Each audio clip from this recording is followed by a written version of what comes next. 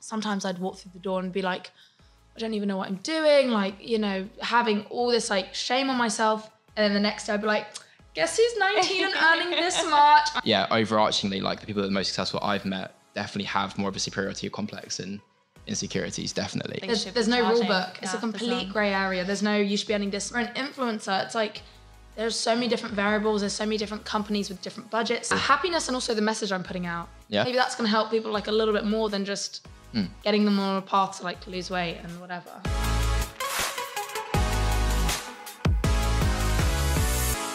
Right, awesome. Welcome to the first episode of the new podcast, Behind the Curtain. Brie and I are here today with Anna Archer, otherwise known as Anna Archer Fitness on the internet, whom I met through Max, who I went to school with, funnily enough. So what, we met at like 16? Must have been sixth form. Yeah, it was 16 actually. We were in the same form. Yeah. Yeah, no other classes. No. I failed everything and you passed everything, so that was the only difference between the two, I think. I was scraped. Yeah. I got like C, D, E and U at AS levels. Yeah, I flopped everything. I'm really dyslexic, I didn't know. I got actually, yeah. You got A, B, C? Yeah. I didn't know that. In my AS, I got C, D, E and U. Oh, in AS, okay. No, in actual A level. I did that either. Yeah. No, I got AS, yeah. I completely fucked them. Did you? Yeah. Oh, yeah, AS. I had to retake everything. I got booted off 2 courses. Oh, yeah, same. Yeah, no. And they asked me to teach English afterwards, and I was like, what? Really? How would I teach English? Yeah. Anyway, right, we're seriously looking forward to this one. So we're going to dive into Anna's backstory and a bit about your childhood as well, if that's all good. Of course. We've run through a few lists of things we're going to dive into first. Obviously, how you got involved in the world of fitness, first of all, how you blew up your social media, which was pretty recently, to be fair, as well, in the past, it's coming to 2 years now. 2 years? Okay, awesome. And how many followers have you got now on social platforms? Like on Instagram, it's like just below 280 and 280,000, and then TikTok's like 1.2, 1.1, but I haven't been on it for about 3 months, but I will actually be returning next week actually. Are you? Yeah, Okay. I needed a break because it was almost like the first platform that I really like pushed hard in, and when you do something for so long, I kind of lost my rhythm, lost my inspiration, and I wasn't proud of the content I was posting. And I was like, I need to come off it. 3 months later, I now feel like, right, I think I can get back on it. Yeah. Because of basically bringing on a team. So I'm going to have an editor to help me edit the TikToks and stuff. Oh, so okay, cool. Yeah, so coming back onto that. Yeah, we'll dive into all the behind the scenes aspect of stuff for sure in a little bit later as well. But first of all, we've got a question I'm going to ask everyone. So let's say you're in a black cab. The cabbie's a total stranger. He's really chatty. Yeah. He's asking you what you do for work. How would you describe that to him? Oh my gosh, I go so awkward. I'm like, I do like fitness on social media. Like that's I don't know what else to say. Yeah. Obviously, if it's like an adult that I can't really be bothered to explain, I go personal trainer. Okay. But I'm not even, but it's just like then they know what it is. Yeah. But obviously, if I'm up for that conversation, then I do. But I don't know. I just don't like the term influencer. Yeah. So I shy away from like. Yeah. And then sometimes they're like, "Are you an influencer?" Then and I'm like, "Yeah, go on." Okay, cool. Yeah. Billy absolutely hates when we get into black cabs because I am so chatty. I would just continue the conversation with them. We're going into many different topics. And he's just sat there like, oh my God, please just shut up. Yeah, I'm the same. I don't really like going into that conversation. No, but they're all mildly racist as well. That's one of the reasons why I hate it. Do you know Like, what? this ends up being a horrible We've had conversation. some awful experience in regards to racism in black cabs. But we won't get into that. Yeah. But definitely agree when it comes to explaining to people what even we do. We struggle sometimes and they're kind of like, oh, so you do some IT stuff? To be fair, I was trying to explain it to Anna and I was like, yeah, it's like they help like fitness coaches, and she was like, oh, okay. Yeah, I was like trying to explain it to her. Oh, my mum still doesn't understand Yeah. Yeah, no, my parents, they had no clue. Like, what are you doing? They got no understanding whatsoever. Do you help people? Like, But yeah, let's go back to the basics then. So do you want to dive in? Yeah, so I think if we just go back to the start, where you grew up, your childhood, school life, dive into a bit of that, it would be great. Yeah, well, there's definitely a lot, so I'll skim over it. But I was born in Belgium, lived there for 2 years, then moved to the Caribbean, lived there for 4 years, and that's where I was like reunited with my dad. And then when I was 6 years old, my mum, my sister and I, we moved to England, and then basically been in England ever since. And then, that's when I started school. So obviously I started in year 1. So when you obviously start primary school, but just that little bit behind because we weren't speaking English as much or everything like that. But yeah. And so my parents have been split for quite a while. They were split pretty much when I was born and stuff. yeah, I don't really know what growing else. up in the Caribbean while living there for a bit. Yeah, Amazing. no, it definitely was nice, and it made me an absolute beach babe. Whereabouts? Yeah, I was gonna say. Aruba. It's like a tiny little island. okay. Yeah, it's called like One Happy Island. Amazing. And yeah, I went back there like every year till I was like 17. So it's definitely like second home to me, I'd say. Yeah, nice. What about siblings? I have an older sister. Okay. We were just, she was 3 years older, so it was just that like ratty sister relationship where lots of fights, didn't get on. And then I think that kind of put some sort of distance between us. And then now, well, she moved to America. She moved to California when she was 18. Yeah, so she did that. And she's been living there for like, I don't know, how many years now? Four. Yeah. Is that a full or half sister? Full sister. Yeah, full sister. But we're definitely not as close. But yeah, I see her when I can. But obviously it's like literally like once a year, if that. Okay. Yeah. And school life, how are you in school? Did you enjoy school? Yeah, I didn't like English, but I was like a little maths wizard and I loved science and sport. And yeah, I was quite class clown / high achiever / sporty kid. Like it was just kind of all rounder everything. I was definitely just a people pleaser. All right, bragging. No, very good. Yeah, just, you know, I'm All rounder. yeah. Like me. But not like the master. All right, you level two, thing. bloody hell. But wasn't like amazing at, you know, at any particular sport, just like a little bit of everything. Yeah. And then went on to obviously GCSEs, and then for A-levels I did maths, chemistry and PE. Okay. I didn't actually end up taking maths completely because my dad passed away in my A-levels year, so it kind of put like a massive spanner in the works, and I just couldn't deal. You know how hard like A-levels are, it's so hard. So I pulled back from maths, but I managed to pull through with my PE and chemistry. So I was happy with that. How do you find that, if you're happy to talk about it, how do you find that whole element of losing your dad as well? Because I've lost my dad. Oh, really? So, yeah, What 2 age years did ago. you- Oh, wow. Yeah. So how did you deal with that? How did you negotiate that as it happened? Or is it something that's just still... I didn't deal with it. It was very hard when we had a complicated relationship anyways. We saw each other like once a year. I was always trying to please him. And, you know, he loved me. I was like his little daughter and whatever. But then when he passed away, there was so many unsaid things that, you know, I didn't tell him my feelings. I never confronted him. I never spoke up to him, which is why I always urge, like, have conversations with your parents because you don't know when they're going to go. And then now I had to, you know, at 17, you don't really process it. And that's when, you know, within a couple of months, I went into depression for 8 months, 9 months. And then that went into an eating disorder. And that's when I started ANHealth Fitness. I was I was literally in an eating disorder, and I was posting fitness and stuff. And then, yeah, so it's now I'm at this point where it's like, I'm able to look back at my life and be like, so the reason why I cry because I'm stressed out at work is because you never really actually, let's say, spoke up to your dad, or you never, you know, it's like certain things in your past that actually make you not feel good enough in the present.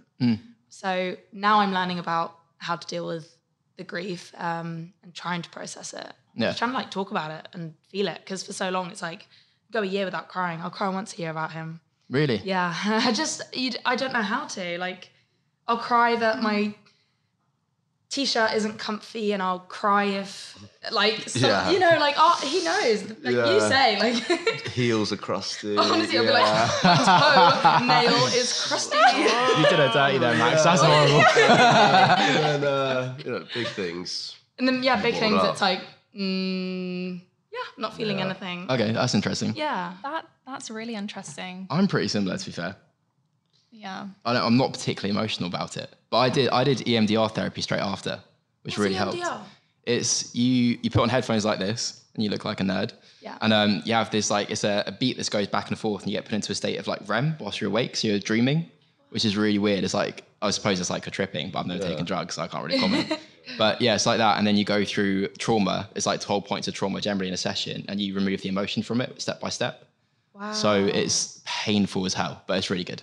Yeah, I thought it was really beneficial. But there was a therapist that I was recommended to, and then did like 6 to 8 sessions. Then there's only so much you can do, really. You have to work on it yourself after that. Yeah. But it meant the emotion was removed from the situation. I could see it for as it was. Whereas my mum, my brother, the total opposite, in my opinion. Like, not in a harsh way, but they haven't dealt with grief. Okay. So yeah, it's interesting seeing how that kind of pans out as well from person to person. Definitely. Yeah, but it makes you feel like somewhat numb to it, which is weird. Yeah. It's a very weird thing. I'd be down to like Yeah. try explore different things, but I think Sounds like your street. it sounds like does. what I do. Yeah. I think the part that I need to do is to actually feel that. I need to feel that. I need to process. I need to take it all in. But I definitely want to try different things. You feel it at first, like, don't get me wrong. It's like, that's probably what I need, like a big like pool. yeah, it's horrible. Like, I'd always go on a Friday because I knew the Saturday I'd just be fucked. Oh, wow. I couldn't do anything. Yeah. I couldn't see anyone. I couldn't work. I couldn't get out of bed, really. It was horrible. But then after that, it means that you could like recall situations you've been in or situations with that particular person without emotion, which is really helpful.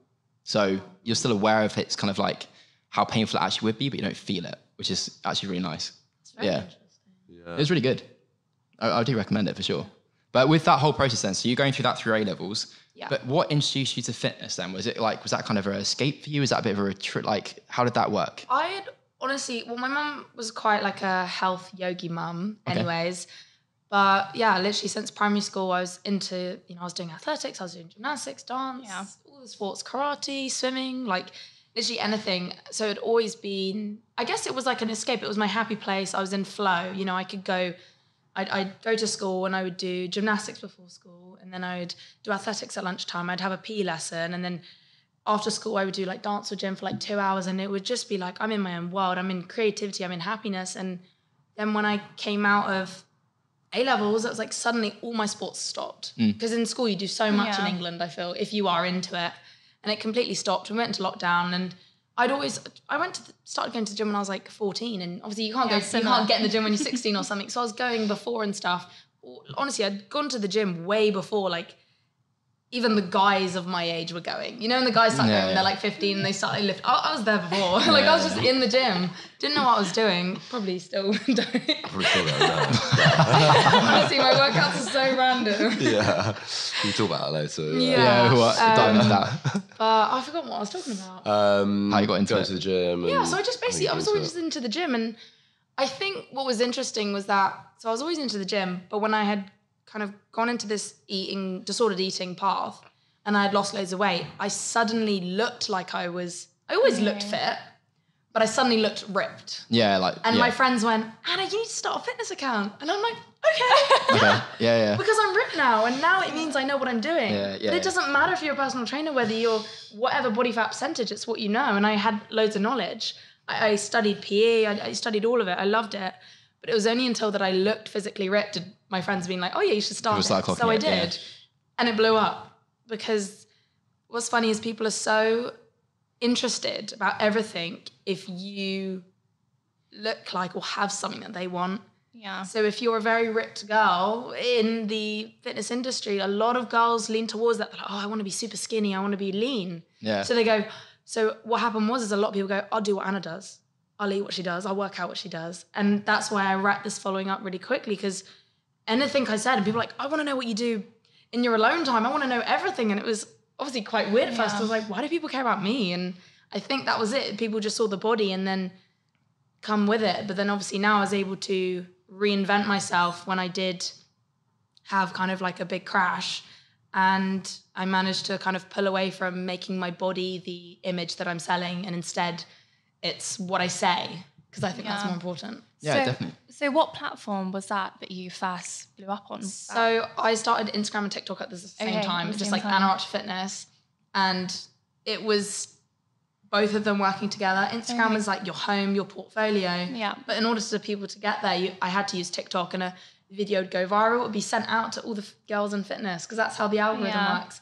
So then it'd be sent out. Everyone interested would press the little Instagram button on my TikTok, take it onto their followed, and then be a follower. Yeah. So it was very much, they were blowing up at the same time, but TikTok was just literally pouring followers, engaged followers onto my Instagram. Yeah. When was that? What year was that you actually August started? 2020.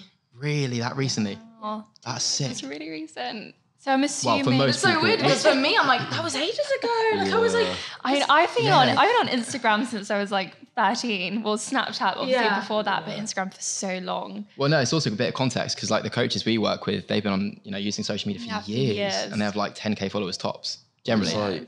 Went to like 30K in a month, you said, didn't it? Yeah. In the first month? First month really? was that. It was like brand new, I didn't work with, it was lockdown. You don't go meet other fitness influencers and get their followers and stuff. It was it was TikTok, it was Instagram, it was what I was posting, and I got to 30K in 1 month, and Gymshark was a month and a half. Do you feel like the period of There's people behind the camera right now. They're so angry. They're crying. Do you feel like the period of lockdown that helped your following grow? Yeah, definitely. Everyone obviously Everyone's being on at their home. phones. Everyone's on their phones. Everyone wanted to be into fitness. Yeah, and I think all creators, I think there's a mix of, there's more creators and there's people who want to be on their phone less. So everyone is slightly getting less engagement. And there's a big thing at the moment. Yeah, we've all the influencers that. on their, a lot of the influencers have like close friends so that you can just like almost post for your other influencers, well, influencer friends and normal friends. And everyone's like, the last month, what's happening to our engagement? Why is our views, like, why is everything so low? And it's like, it's very easy when you have an account that is under your name, whether that's Billy, whether that's Anna Archer, to think that the performance is a reflection on yourself and your self-worth. If your video doesn't do great, it's not because of you. But I'm saying that like I don't take it. Yeah, you do take it. Yeah. Take it personally, don't you? Yeah, our video doesn't do well. I'm like, oh my God, it's me. I'm awful. Like, what's going on? But definitely understand. It could be thumbnail, title, algorithm, anything. So going back quickly, you mentioned that your friends were the ones who encouraged you to get onto social media and obviously create your fitness account. In regards to family, were they really supportive of that move? What were their kind of opinions on that? Were they aware?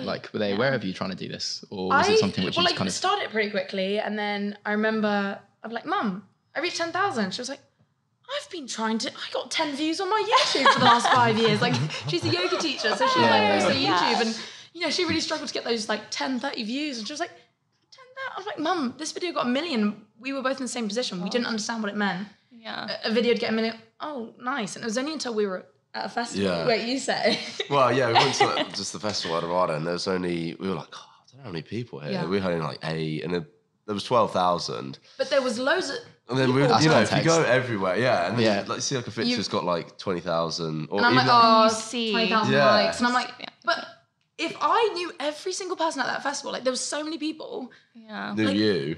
You'd be like, what? Sorry, if they knew that's quite a lot, but you don't actually understand what like a digital number is at all. Yeah. Did that impact you at all psychologically when you were going through that process of growth, which was rapid? Oh, clearly? Yeah, definitely. I just not understanding it. And then along with it is like this like imposter kind of, I don't deserve this. I don't really know what I'm doing, which is why I'd go like with flows of, oh, I shouldn't even do this. I'm not helping anyone. Like, I don't even understand what this is because I'd feel low in myself. But obviously 12,000 people have even liked the video, not even watched. Some people can't be bothered to press the like. It's just a watch or something. You don't realise essentially how many people you're talking to.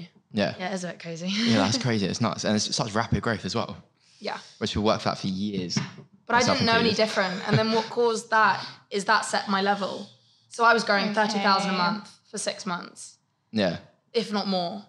And I reached 1 million TikTok followers in 6 months, maybe less. So then I set that as what I should be doing. And obviously I've a year on now, probably grown 50,000. Yeah. And I lost probably like 80,000, more. I've lost so many people, but that's okay because I completely reinvented myself. And of course that's going to happen. And I think it's that part where it's like, I had to accept it in myself that I want to, if I don't want to be this weight loss person, I'm going to have to accept the fact that I'm going to lose people because they followed me for weight loss. Yeah. So, that's something I could accept, and knowing that it's literally not all about followers. And yeah. And when you were starting out, was there anyone in the space that you were looking up to when you were? It's funny because when I met Gymshark, like the team for the first time, they said, "Oh, so who are your fitness inspirators?" And I was like, I don't follow anyone. And they were like, "Really?" I was like, you don't even know anyone. I don't know anyone, honestly. I'll say like celebrity or like something. It's just like, who's that? Really? I sent a photo. There's like, the Battersea helipad. Yeah. Road. And there was a girl that was there and took a photo with a guy. And I sent it. I was like, oh look, Battersea helipad, and it's the girl. And anyway, she didn't say it. Like, didn't really say anything. I was like, oh nice, it's weird. a helipad. Anyway, yeah. And I was like, who's in that photo? She's like, no. It's like, it's Tom Cruise. I was like, and she was like, oh, that's why you sent it. She thought I was sending it because there was a girl in the photo. I was like, oh my God, a girl, was that the helipad? Yeah, I was sending it like that. It's like Tom Cruise in the slap bang in the middle of the photo. So you didn't know anyone at Gymshark? No, so I literally don't know anyone. Don't know anyone, it was like, just like, I don't really not look up, but I've never been that girl to like be crazy on Instagram and know all the influencers or like. Interesting. I didn't know who Megan Grubb was or Whitney Simmons for a long time, especially if I'm in the fitness. Obviously now I know them, but for the fitness industry, that's quite normal. And yeah, so I guess I didn't have anything like that. It was very much just like what I posted. And I remember at the beginning when I was working with Gymshark, I was just posting like recipes. And if I posted a picture of my face, I'd like be like a really like scrunched up silly face. And they were like, Anna, do you want to try posting some mirror pictures in the Gymshark? and my mirror pictures, and I sent like 20 to my manager, Sam, and he was like, yeah, these two would do. And I was literally like, and like, just like, so like, I just couldn't like do what the girls do, and they just like pose really cutely. Yeah, obviously now I kind of, like, I've worked on it, but yeah, like at the beginning it was so new to me. Like I just didn't know how you were supposed to do it, which maybe that was a benefit. So I was going to ask, completely in my own way. So was there much strategy behind your growth, or was it simply a case of you uploaded for the sake of uploading and then it just started to snowball pretty quick? I figured it out quite quickly. I do have that mathematical brain, so I did kind of love it at the beginning. I was like, I know exactly what to do. And I think I figured out what you had to do for TikTok before. Now it's like the TikTok normal to know you have to do a 5 to 13 second video. You know, it's that stuff, and make it engaging and don't make it long, and all the little things that. Like I just picked it up very quickly. Mm-hmm. So I got my TikToks quite viral, and I also knew that transformations do very well, but now I know it's probably not in the best way, because you're almost approaching the insecure audience of like, I want to see what they can get to and maybe I can do that. Yeah. So that was my only thing. In terms of Instagram, I was actually posting recipes, a few workouts here and there. Like I was just sharing, and people were almost like so hungry just to know anything. Yeah. It was really odd. It was like, I just want to know. But so the first video that went viral, was that on TikTok or Instagram? And what was it? I think it was transformation video. Transformation? Yeah, I at the beginning I rinsed all the weight loss sounds or whatever. Like it was like for me, I wanted to lose weight for so long. I was unhappy with my body for so long. Yeah. And I finally lost a huge amount of weight, and I was so happy with it that my thought process, it was in a positive way at the time. I genuinely thought it's what made me happy. Yeah. So I was pushing it out there. I was like, girls, I figured it out. I figured out how to lose weight. Yeah. We're all going to be so happy. Like, I'm happy now. Yeah. And then obviously like I realized it's not. And then I had to kind of go back on my account and be like, you know, when I said that, like, it would make you happy. Like it doesn't, but I wouldn't have. Yeah, I had to go through that. And I did get a lot of comments like at the end, like, how, you know, you're such a bad influence. I can't believe you ever did that. And I had to go through like a grieving process of my own of, I'm sorry. And I feel bad for the girls that I led to diet and stuff like that. But I think everyone who goes through disordered eating can't blame a certain individual. It's predetermined in their path. They have their insecurities, and someone will influence them to only eat apples for a day or only have lettuce, but it's in their pathway of life to go through that. Yeah, so we can support and stuff, but we can't put the blame on one person. Yeah. So yeah, that's kind of. So body image, and when did that all start with you? When did you start being conscious about maybe how you looked, your body weight? Was that from a young age, or was I was like 6 years old. Wow. Yeah, I remember just like looking at my legs and like looking at my friend's legs, and I'm like, Mum, why are my legs bigger? And obviously they weren't. I was tiny. I had like a little bit of muscle, but I just started noticing that. And obviously going back now with the therapy, like straight away being able to recognize, well, it's funny because when I was 6 years old, that's when I split apart from my dad. That's when I moved literally the other side of the world. And that's when you start noticing body image is not about what you look like. It is completely what has happened in your past, what's happened in your childhood. When did you start hating yourself? Was it when you went to school and people started bullying you? Was it when your mum and dad started fighting between each other? You know, there's things in your life that cause these thoughts about yourself. So for me, it was, you know, there was lots of different things that happened in my like childhood and teenagehood, but that was the start of it. And then it got like progressively worse, probably when I was like 17, and that's when my dad died. Yeah, okay. And it's only now have I figured that out. But yeah, that's pretty much when it started and stuff. So with the body image aspect of things, it's still something you struggle with now in terms of like, now that you live like somewhat of a more of a balanced approach to fitness, is it something which you deal with, or? Definitely. What do you think? Get you talking. Yeah, I'm sure. Yeah, I'm sure Max has got like. Because obviously Max pretty much lives with me. Yeah, definitely like on the whole pretty good. Yeah, I definitely think there's a lot definitely better. times where you're like, oh, I've got cellulite or, do you know what I mean? I think everyone has those Yeah. insecurities. So I wouldn't say it's now a massive thing for you. I think now, but like for us, we're now more focused on like performance, and I think doing stuff like running and stuff like that doesn't essentially matter what you look like, which has kind of helped. We're more interested in like the running goal or like being able to like do yoga or like flexible and stuff like that. So being healthy. Max probably being like taking it from like what we look like and taking it onto like, you know, what we can do. Yeah, I think it's kind of helped. And you've helped me so much with that, because I had a really tricky relationship with the gym. Even the last year, it was kind of, so I'm going to the gym to like change my body, but I'm trying to love it how it is, but like I'm not happy with it. But it was like really weird, and I was like, I just wasn't loving it. And then Max comes along and he's like, why don't we start like, you know, run and like train for this or whatever. And it's just like, it's really nice to be training for performance and just for like going there to clear my head, going there to literally move some blood around my body and not, oh, my shoulders aren't round enough and my thighs aren't whatever and my glutes aren't big enough. Like, it's just and it's a not different like, mindset. I think it's not completely like, I don't know what the right word is, but like definitely doing it for like aesthetic reasons as well. Like that's a motivator. Exactly. Right? We don't want to look like. We were actually discussing that topic earlier, just between us two, in regards to like, why do people actually go to the gym? Is it for an aesthetic look? Is it just to feel great?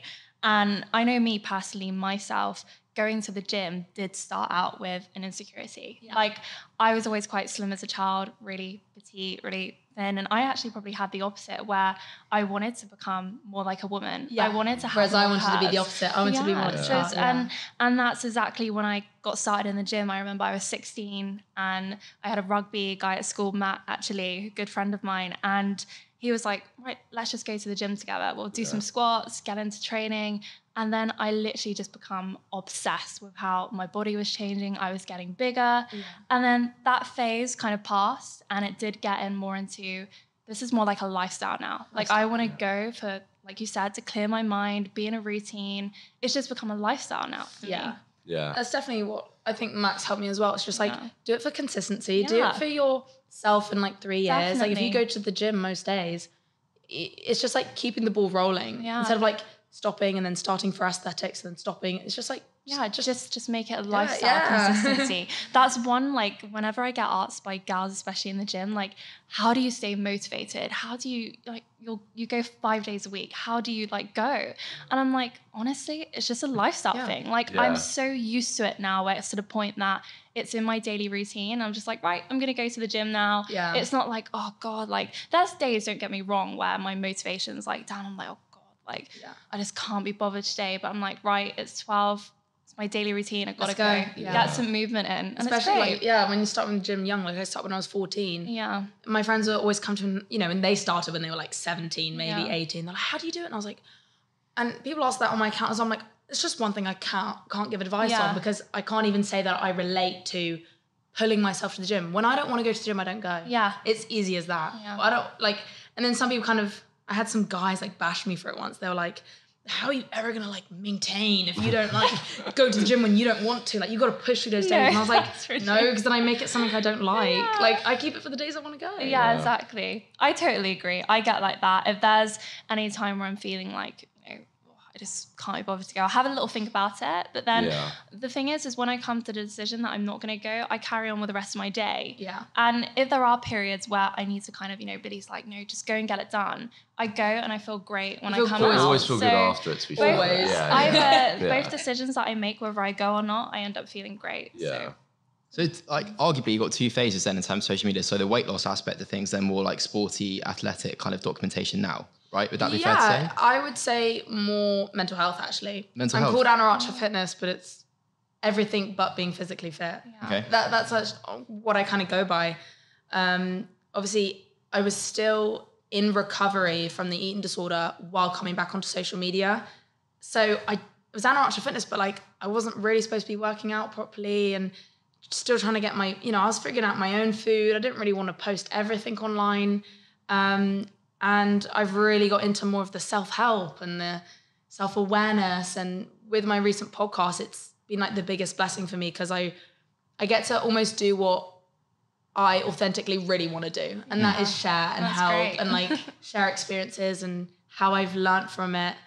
So that I would say is where my account is more. But then obviously I just naturally am a little gym girl that just likes to go to the gym and keeps fit. So people come from that side as well. Yeah. But I can't say that I actually post workouts.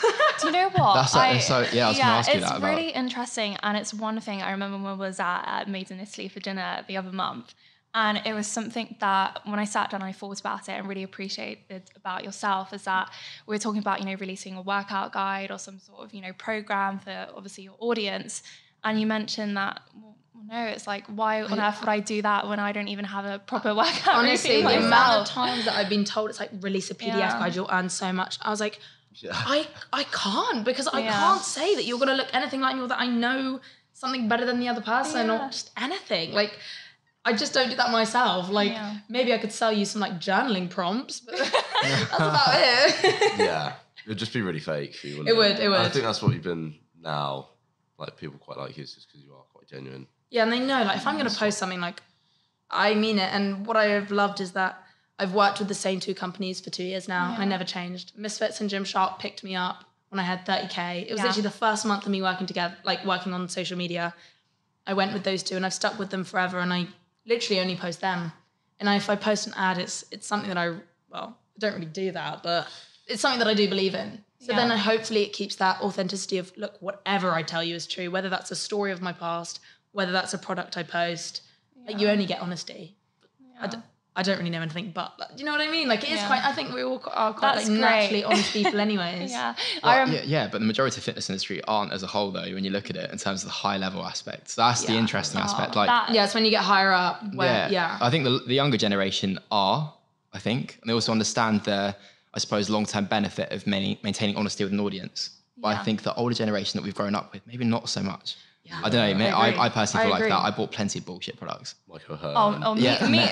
Rob Richards. Yeah, all of those guys. Well, they're like the first generation though, aren't they? And there was like the second generation of like Matt Ogus. And then it was like Rich Piana. Like, I used to watch his videos and like eat like him. Yeah. When I was like 16. Was it weird? He was just like a massive guy, but he was like honest about like everything he did, like everything he worked out on. Well, he died because he was on gear. Like copious amounts of steroids. And he literally looks like a human vein. Like, that's why he died. But then his diet, his evening meal was a type of Ben & Jerry's. I don't know if you remember this. He's like, it's a good fucking habit. That's a good one. Yeah, no, and I did it. I did it for like 3 months, and I was like, Mum, I'm going to get like big. Like, that was my objective. But then he was selling his supplements and like every workout product without claiming that he was like on gear. And then he obviously eventually did, but yeah. Apologies for interrupting this podcast. We hope you're enjoying this episode so far. Thank you for taking the time out of your day to listen to or watch this podcast. We hope you're enjoying the conversation and are, of course, extracting tremendous amounts of value from it. If you haven't already done so, we'd really appreciate it if you could subscribe to this channel, drop this podcast a like, and share it with anyone that you may know who's wanting to build a career in the fitness industry. And let us know who you'd like to see on as a guest of ours in the comments section down below. Let's get back to the podcast. I just remember like being on Instagram and YouTube at the time when I first started going to the gym, and like these crazy workouts. Obviously, I was working on my legs and butt to start off with. Yeah. And at these crazy like jumping around workouts and kickbacks, 100 kickbacks. And I was doing all that to start off with. And I was like, great, this is great. I'm going to get a body like this model on Instagram. This is what I'm going to look like in a few months. And of course, it definitely made a little change. But it wasn't until I actually started researching more about fitness and diving into things that, and the biggest shock for me was actually seeing an influencer in the gym, I won't name, but seeing a big influencer in the gym and watching them actually work out, and I was in shock. I was like, hold on. What did you see? What's going on? Just like half-hearted workworkouts. This was when I was starting to properly train. So I was squatting about 80 kg. I was deadlifting, hip thrusting. This was when I was around 20 years old, and I saw this influence in the gym, and they were just doing, this random half-hearted workout, which is fair enough, nothing against that. But what they were promoting on Instagram in terms of getting a body like this and working out, eating like this, doing so hard. And I was just like,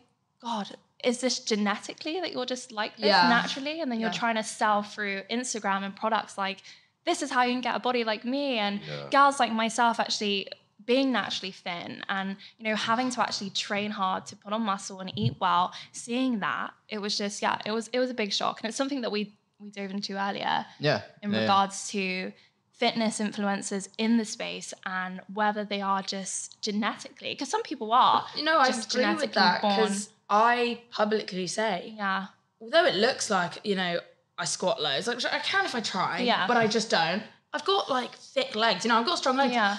But I do a home workout and I run, but I still got these muscly legs. So it's like, I'm almost like, I do what that influencer does. Like, I will just do some, like, I do body weight squats at the gym. I just stand there in front of the mirror. I'm just like, this is fun. This is nice. I think it was like, but I say that. Like your abs as well, you'd say was like genetically. Yeah, my stomach as well. It's just naturally a bit leaner. And I don't, you know, I say to people, they're like, oh, what's your ab workout? I'm like, there's nothing there. Do you know what I mean? It's just like being honest with that. I always see on TikTok, like, do this, like, you know, 2-minute ab workout and you're gonna like have abs like me. It's crazy, but it's great the transparency that you bring to your audience in understanding that, because I think it is a massive issue within the fitness industry, definitely. Yeah, definitely, for sure. I think people go through phases as well, because I remember when I was 14, I was looking up 4-minute ab work, like get abs in 4 minutes. And I was literally there in my room and I was like, I was like, I can't wait for the abs at the end of 4 minutes. I looked in the mirror, I'm like, where are they? I was like, where are they? I've done that too. I've done and then you go into this like super research phase where you like learn, I think everyone has that, when they're in the fitness, they learn everything. And then you get a bit obsessive and you're like, right, I'll slow down a bit. Right, what about business then? Let's dive into that aspect. So you referred to the fact that you're working with 2 companies, but you're not selling any products. So what is the long-term goal of the brand that you're building in terms of social media presence, and how are you looking to monetize what you've built? Or are you looking to monetize what you built? What's your perspective on it? Yeah, so obviously it all came to me quite quickly. And at the beginning, I didn't even know like what tax was. Like I came straight out of A-levels. You don't get taught it. And I started working with the companies and I started seeing, my first like paycheck was more than what they expected, like for me to sell. Like basically the sales were quite big at the beginning, and it was because I had a very engaged audience. So I started earning quite a bit, but I was still living at home and I was still like, honestly, living off probably like less than £50 a week. And then so I just kind of got into routine of, I basically have 2 long-term contracts with these brands that set up for quite a long time. And then now it's come to the point, okay, now it's 2 years later. Now I'm looking to do that next step, because I can't say I was in the position before, even though I might have had the engaged audience and the potential sales. But if I'm a 19-year-old that doesn't have a business brain on, and not even a business brain, I was completely thinking about food and exercise and quite disordered eating. I had no room for any intellectual business thoughts. Whereas now that I'm, pretty much recovered and getting back into that, I'm able to now brainstorm with Max, like, where do we want to take the brand? And we were literally thinking about it yesterday. Yeah, pretty much. Because I'm sure these guys, I know you guys work together. Yeah. So you guys are in a couple and you work together, like recently. Me and Brittany also. So how does that work? What's the collaboration like, and what are you actually wanting to achieve, like Anna was referring to then? What's the goal? I mean, it's really new for us, and we are still trying to work out how best to we need some work tips. it out. Yeah, we do, basically. No, right? We are, Yeah, no, so we work well together, like, on a personal, no arguments or anything like that, but I think to both of us get the most out of each other, we definitely need like a change in terms of how we're working, but also we are like moving to Bali and stuff like this. So. New location together. Fresh environment, new start. Yeah, and no distractions. Yeah, did well, go I say through, that, but did go through like, building something in terms of, I don't know if I could say it like publicly, but there was like, we're going through sort of a business. I was basically going to build a clothing business. Yeah, because you mentioned before, and I just didn't pull through with it because what they wanted to offer me, it just wasn't the standard product I want. And I feel a massive pressure because I'm not a small, let's say, platform that's just releasing a product to a couple of people. And whatever I promote, I've got to be completely honest. And the level of clothing that they said, this is what we can physically make, like, best for you, it just wasn't good enough for me, like my standards of what I want my clothes to be like and what I'd want to sell to someone. So I just didn't go through with it. And it kind of worked at the time not to do it because we ended up having other things, like the podcast came out and that was like one of the best things that happened. And we've now brought on a team. So actually now we've got way more time. Like I used to spend my time editing. And that I think was one of the biggest lessons is like, Pay someone else. You just Yeah, hated it. delegate, You just outsource. hated it as well. You just Yeah. started So, to hate it. Until when were you editing your own content? Was that until like last month? Or? Yeah. Really? So like literally 3 weeks ago. Wow. Okay. I think I did it because I wanted to be busy. Okay. Yeah. And I have this thing of, I feel guilty if I'm not working. So it was like, right, if I wake up at 7 and I edit till 4 with like an hour gap in between, I'm working all day. Sure. So it was like trying to kid yourself, like, like the 4-hour work week or something like that. It's like, right, I know, yeah. I was like, I was like, yeah. Look at like, the post-its and you're that. trying to like make yourself have work. Yeah. Whereas now it's kind of, I've gone through that like super hard, always working phase. And then recently we've had a bit more laid off. We went to a festival, kind of finding our feet again. And then hopefully in Bali, we have this kind of, when we work, we're going to work hard and we're going to put our time into things, but not have to do the whole day so we miss it or, something like that. But I think in terms of the like product and stuff like that, that also is, we're sort of moving away from that just because we're not sure where we're going to be, how we're going to get, like, if it is clothing, something like that, how we're going to get clothes to Bali, Logistics Australia, aspect. something like that. So, I think, maybe it's just a different I think time. sort of now looking at, and we're not even sure on exactly, but some sort of like service business but we're not even sure really. We're just... Well, you're thinking about We're it. thinking we're about thinking it, about it. We're basically. turning it into the We're universe. thinking about it is the main thing. That's But the yeah, main thing. we're not 100% sure really, but we've both sort of got quite like manifestation weird, like believe in like the sort of voodoo awesome. skies. Yeah. So like something will come basically is what Also, we're my thinking. aspirations and goals are, when I think about what do I want to achieve, I go, I want to be #1 podcast. I want to, not even let's say #1, I want to reach so many people. I want to share with so many people. I want my YouTube to be like a viral account or like, like reach so many people. Like that's where my passion is. It isn't necessarily, like I am making pretty good money at the moment. So it's not like I'm not comfortable and I can't quite afford things and there's still that aspiration to earn more. But at the moment, I want to reach people and I want to grow everything. And then in a year, if I want to then put out a product and I can sell that, I know I can. Yeah. But at the moment, it's not like I want to make a product and it's like, here, push it. I want to build myself more. Okay. Yeah. So you prioritize, from your perspective in terms of enjoyment, content over business? Or would you say that's fair? I can't say I know everything. And I might look back at this and be like, oh, because you guys are, older, wiser and whatever. But at the moment... Not much older. not much older, but I think even just wiser. Like, We're not ancient. No, I know. But I think even a couple of years makes... I'm so much more developed than I was 2 years ago. Oh, 100%. So that's what I mean in that way. But yeah, like I earn quite a lot of money from the influencing part. If I go up by another 100K on my Instagram or even 50K, 20K, I get paid quite a bit more. Yeah. So although it doesn't seem like, oh, you're not monetizing, the more I grow, essentially, the more I can charge the external companies to do the same thing that I'm doing. Does it not frustrate you at times that they're making the majority of the money from your following? Or Potentially. Potentially? But then at the same time, I'm not running a business, although I want to. That is something I want to do. Yeah. But at the moment, it's like, I don't know how to explain it. I think it's about like control. I think, and you don't mind. You have set things that you have to do for X company, and I think ultimately you want to get, away from that. Yeah, I want to be less brand dependent. Yeah, that's definitely. You do want to be less. I do want to be less brand dependent. But I don't think you're in a rush to do it. It's sort of where you're at the moment. Really, you're quite enjoying working with, and you do like they treat you well and you treat them well, and it all works quite amicably. So I think at the moment you're fine to. I find it super interesting with content creators, if that's okay, is like to refer to you as a content creator. Maybe, yeah. That some of them have aspirations to build a business, but they're not competent business people. They're better content creators. And by no means am I implying that that's the case with anyone else, but it's just interesting to see how they kind of manage that dynamic. And other people are just innately better business people that have so happened to build an authority in terms of their audience. Like Grace Beverly, for example. Yeah. Like she built a huge audience, but she's a very competent business person. Whereas that might not be said for other people. And then seeing that dynamic's very interesting, see how that kind of maps out. Yeah. And also how they partner with other people that are better skilled.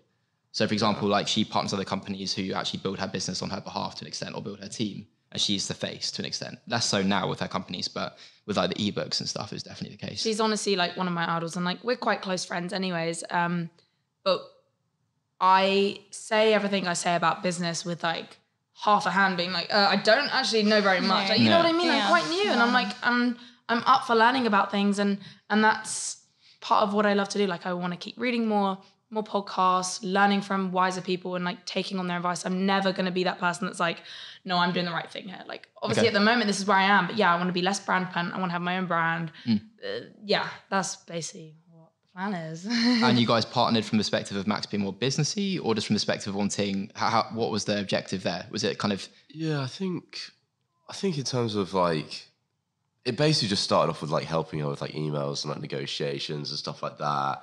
And then I was like, I'd never work with a partner. It's like, there's no he was way. like, I'll never work. Like, I'd never move you in guys with are still someone. negotiating Yeah. it when we So I was like, there's no way. And then it's sort of just like the way that we worked together, I was like, there's, there could be, a bit more to it. And then just sort of the way it worked out with like other jobs and stuff, I was like, right, we're doing it. So and that, in terms of like how it does work, like we haven't really set anything like at the moment in terms of being paid and stuff. Like how we're like working it out is like at the moment I'll be getting like a percentage of anything that comes in. So and I think that's how we wanted it, because we know other people have done that, so it's like a safe barrier for both of us. So it's a model like, you've seen, we also felt like, there would be no like animosity if it was like a set thing and you weren't feeling I was doing enough, or I felt I was doing too much. We've had moments like that. Stuff Because like I'm quite naggy, and I'll be like, what are you doing? Yeah. Why aren't you working? Well, it's your baby, isn't it? I'm like, it's 7 a.m. Why aren't you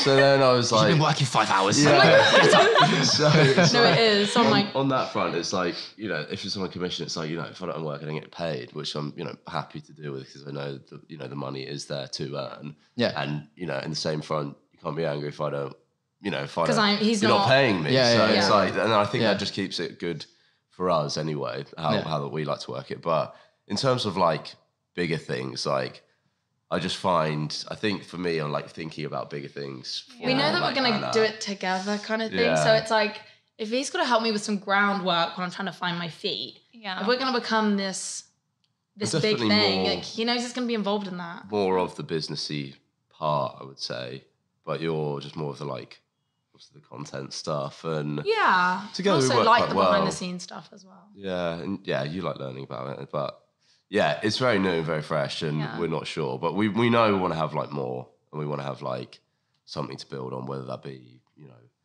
talent management, something like that, or so actually different. I think I want him to create something for himself, so he has something to like, it's like his thing as well. So even if we work together, I could be a client of his talent agency. So it's like his thing, my thing. Yeah. So if you don't mind me asking, why were you kind of against working together? Well, I don't want to say against, but not really keen. What was the concern? On working I wasn't. I know you were.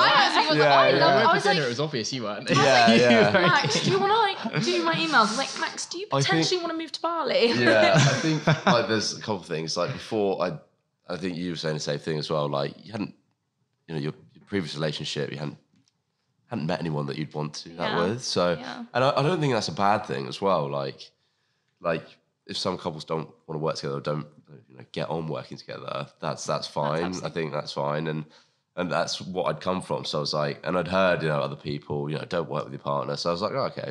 I'm not going to work with a partner. That's all I had. It's that other stuff. It's the external. Do you know what? It's hard to deal with all but that. But also as well. The chatter from external sources. Yeah. But also, just like one of the other things as well was like, if I quit my job and we break up, I'm like out. I'm like out in the wind. Like I'm like fresh. I'm like in the middle of Bali. Like middle of Bali. You know what I mean? In the middle of Bali. In a rice field. No job, no girlfriend, no money. So I was like, but then I was like working like a sales job anyway, like here, and I was like, if that does happen, I'll just come back here and do exactly the same thing and be, pretty much where I am anyway. I actually felt quite similar when we decided to work together. I mean, we were completely different. We met, and I think automatically we were kind of like, right, we're both so obsessed with business, building something.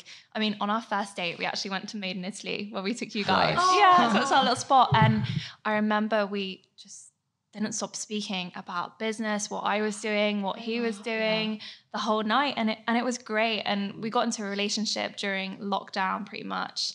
Peak of lockdown, started living together. It all kind of happened so quickly, and people were like to me, oh my God, like too much. moved in, Yeah. living with him, spending all the time with him. And I was like, no, I'm loving it. I'm enjoying it. We're great together. And it came up where Billy just sat down with me one day and he was like, building this, like, I want you to be a part of it.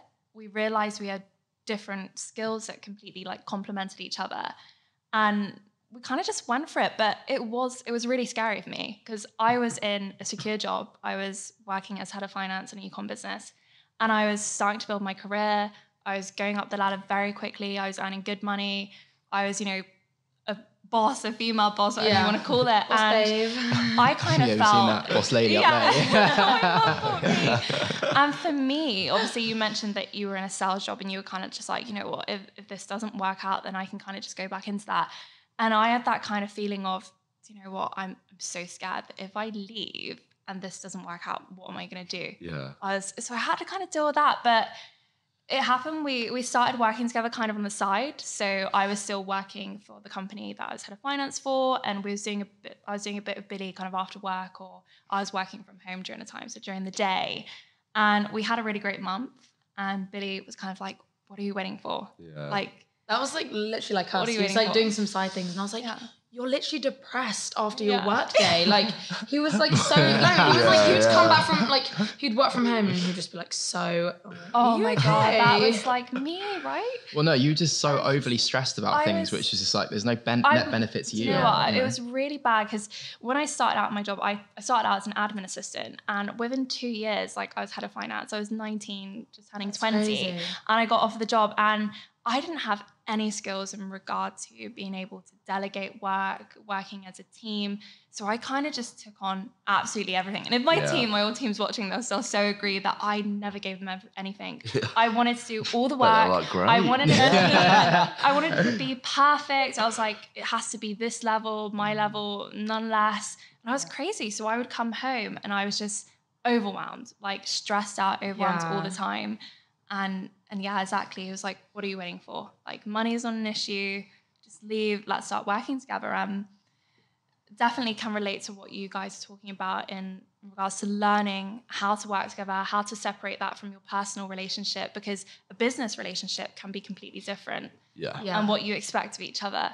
Well, how do you guys find that? How do you guys find the dynamic between the two? Well, I think when people almost like question it and be like, "Oh, are you sure you want to work together?" I was like, but when we started, it brings more passion and conversation. Yeah. And why are we against that? Like, why do you have to completely like, when you do like kind of have that bond together and you're talking about work, you shouldn't have to shut it off if you're so passionate about it. Yeah. Yeah, it's If the you whole guys premise are like in flow, go with it. Yeah, it's the premise of not talking about work when you're at a date.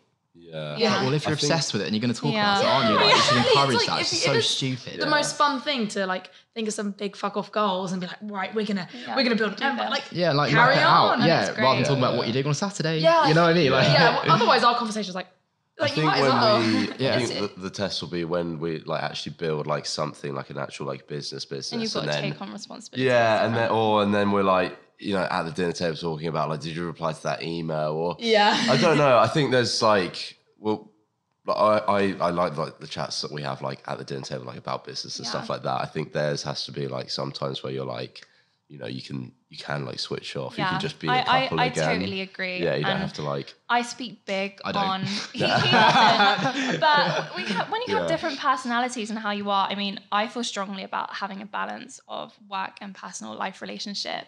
Billy is completely obsessed with what we're doing at work, and I am too. But there is times where I just want to go for a walk and not think about it. I go to Max and I go, can I have my boyfriend right now? Yeah. Like, I go to Billy like, says can I that have my word for word to me, boyfriend? yeah. And can we just like be a bit, it's like. It's exactly like I say that all the time to him. I need boyfriend Billy now. Yeah. Like not work Billy. Boyfriend But I'm always Billy, like, as soon please. as he says, I'm like, what do you mean? What do you mean? What do you mean? How am I not being boyfriend Billy? Yeah. Like, how am I not doing Like, that? it's so I've asked you how your intense. day was. It's so intense of like, right, we just need to like be romantic, have a cuddle, like not talk about work. But I definitely think there has to be some balance, and maybe you guys haven't got to I that think stage we're yet, like but silly. I think that's our escape. Like our Yeah. which is great. I don't know. Yeah, but there can be that like sort of romantic element to the business, I guess. So it's like you're No, dreaming definitely. together about it, I and think like You have the capacity to do what you want whenever you want Yeah, to an extent. yeah. It means you can actually have a Yeah. relationship whilst Yeah. working. Like, Yeah. it's so much better. The reason why I feel like it is so important to understand the balance and have some sort of balance there, because undoubtedly in business there are going to be times when it's stressful, Yeah. when it's getting hard, when stuff needs to get done, you're not having a great month. Yeah. And you can, because your partners, your business partners, you can start to either take it out on each other, not start, communication fouls. No, And I exactly. feel like that's where what we've learned previously, I mean, you guys definitely said at the start, you've got the passion for it, you're all excited. We are exactly the same. And at the start, we were so passionate about everything and crazy, And we've been working together now, Nearly nearly a year? Nearly full- Nearly, No. no, No, my time's like moving. nearly full 7 months. Full 7 months. Like full time. Yeah. Wow. And I feel like living together, so we live together, we spend we're never apart. I feel like the only time Live, we're work, apart. eat, sleep. Yeah. So I feel like definitely having all that together and business becoming a little bit more serious. Probably 3 months in, it started to kick into me where I was like, right, we need to ensure we have a balance with our personal What did you relationship. do? Like, what do you put in place to make sure, like, you don't go, yeah, Crazy. well, exactly, Crazy. crazy. So we have some non-negotiables like date night. So date night every single Thursday, and an effort is made, whether that's going out to dinner, cooking a homemade meal, going to the cinema, bowling. It doesn't have to be anything crazy, but that's our night together. And so last night we actually went out and we completely shut off and just, we can talk about business if we want, but if we don't want to, we don't need to. Yeah. And just have a laugh and kind of relax and, just be us, be in our relationship. So that, we No go on, phones on a walk. yeah, no phones on a walk is really important to us. I was looking at her. Yeah, no phones. I mean, I am such a big, I hate, for me, my whole job's on my phone. yeah. So I do hate it. So whenever I see Max on it, I'm like, I have this whole thing, it's like, why are you on it if you don't have to be on it? I'm like, get off your phone. I agree. I think it's the best thing we actually done, because we were going for walks in the park where we're taking our phones and we constantly get distracted. Like something would pop up or you'd be on the news and we'd just we'd be together, but No, it's we Slack. weren't together. Slack in the school. Notifications, and Yeah, I just feel constantly. like, because I'm like you, I like not being on my phone sometimes, Yeah. especially when I'm out like in the nature and out for a walk. And I had to say to Billy, I was like, right, we're not going to take our phones on walks anymore. Like, we're going to leave them need here. to, you're together. Yeah, and it's been great. So that's another thing that we do. And I think the biggest thing for us is just communication, like sitting down, actually talking about how each other are feeling, whether that's in business, work, what's going on during the day, if I'm struggling with anything, if he's struggling with anything, what we kind of expect from each other in business, what our roles are. I'm glad that is one of your big points. 'Cause I think that's like the thing that we've kind of got like figured out more to start with anyways. Yeah. And then we can always like, build on Backwards, on maybe. that. Yeah. It's what we learned definitely in terms of our responsibilities in business and a relationship. And I feel like people have this idea when you grow up and you watch these films and you see these perfect relationships on TVs and these romance, and you think that, especially as a woman, I know, like, I want my Prince Charming, like, my boyfriend should be doing this for me and doing that, and I shouldn't ever have to say anything to him, because they he should should just read their know. mind. Yeah. He should know what I want. He should do this, and that's definitely Bliss, isn't it, Max? Yeah. it's definitely something I've learned. Like, Billy's had to say to me, like, Brittany, we need to communicate. Like, if you want something or if you're not feeling a certain way, just tell me, because I can be quite closed in a sense where if he doesn't do something or if he makes me feel a certain way, I kind of just close off to it. And it's something we've learned, I think, working together now, that we have to communicate, and it's so important. Yeah, it's constantly just like checking in with each other. And Yeah. like, I think, should I say about like, you're always telling each other like different stories. So let's say you're working from home and you don't feel like you're getting enough attention, and you're like, oh, he's working so past like work time, and I've cooked dinner and it's getting cold. So that's your story in your head, and then you're panicking because you got a client and an email, and then that's your narrative's so story. different, But without telling each other that, you're saying, oh, you're like, why is she nagging at me? I've got this going on. So you've got this like conflict, whereas you have to just go to each other and be like, you literally have to say, I'm telling a story that like, you don't really care that I just cooked you dinner and I feel a bit sad. And you go,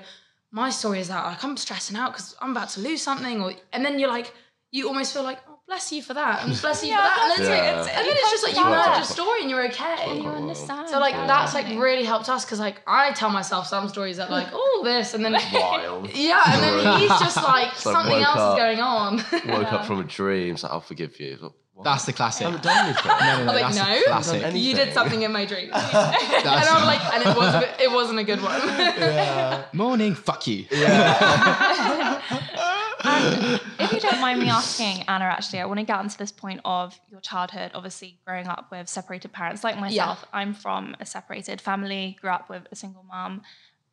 Do you feel like that's had an impact on your romantic and personal relationships at all? Yeah, definitely. I think, what were we talking about this morning about? Was it trusting? I think just like, Trust, trusting men. Like my experience, whether that's family members, whether that's my dad, whether that's ex-boyfriends, it's, are they going to walk away? Are they whatever? And it's just like never being able to like fully believe that they really want you or love you. And it's that part of you. Yeah.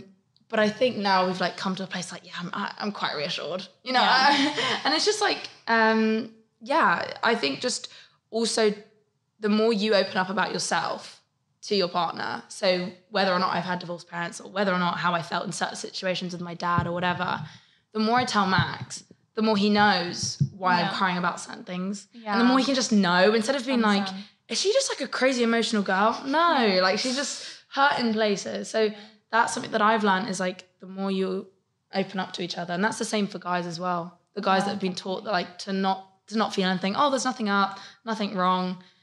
And for the girls to make space for the guys to talk about things.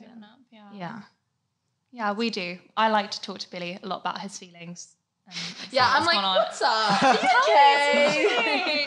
I think it's really... Oh, my shoulder hurts. Yeah. I think it's really important. And I think I've seen that firsthand really, because growing up again from separated parents, I've got 3 brothers. So I was quite lucky, obviously, we stayed with our mum, and I have an amazing relationship with my mum, and I've always had her there to look up to as a role model and had that connection. But on the other side of my brothers, they've obviously grown up without a dad and, not knowing, what a role model is, what to kind of follow, how to open up, how to communicate.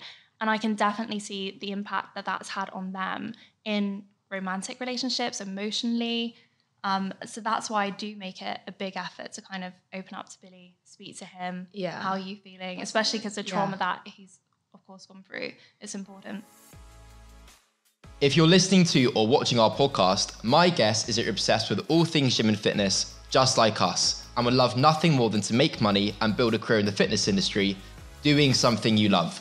You're a full-time personal trainer, eager to start, grow, and scale your online fitness coaching business. Perhaps you're working a 9-to-5 job and are longing to turn your passion for health and fitness into a massively profitable business. For those of you that didn't know, Brittany and I run a company together called Info Productions, and we help fitness coaches build massively profitable online fitness coaching businesses, just like the one I scaled to $30,000 a month at the age of 20. As you can see on screen, our client Oliver has just informed us that he is celebrating his biggest month in business yet by generating £22,500 in 1 month. He had earned in a month what he had previously earned in a year in his old corporate job. Josh, who informed me during his onboarding call that he's always been passionate about health and fitness, which is what led to him pursuing a career as an online fitness coach, has just informed us that he's generated $8,700 for his online fitness coaching business this month. Our client Raj has just signed a new client for $4,800. Charles has just informed us he's hit a new revenue PR this month and collected $14,600 for his online fitness coaching business. Through our coaching program, we teach our clients how to build an online coaching offer that serves a prospect that's in pain, that has access to capital, that is easy to identify on social media, and is part of a growing market. This enables our clients to charge a premium for their service, just as Billy did as an online fitness coach. Upload problem and pain-solving content that adds value to the lives of their prospects and ensures that our coaches are perceived as authorities on the social media platforms that ideal clients use. Learn how to leverage our organic traffic acquisition strategies and systems. I scaled my business to $30,000 a month organically without the use of any paid traffic. This is the exact system we teach our clients to leverage to grow their businesses organically. Refine their messenger engagement strategies to book in qualified sales calls. Become a master at selling their premium priced online coaching services over a sales call with their prospect. Finally, radically enhance their clients' results with our coaching and service delivery framework. We are so confident in our ability to help our clients build a massively profitable online fitness coaching business that we operate with a refund guarantee. Should you get to the end of the Info Productions coaching program and you've not reached the financial goal we established during your onboarding call, we will transfer you the entire program fee back. If you are keen to learn more about our service and book yourself in for a call with me and Billy, then take a look at the link in our bio. Let's get back to the podcast. Yeah, no, definitely. But also after lockdown. Yeah.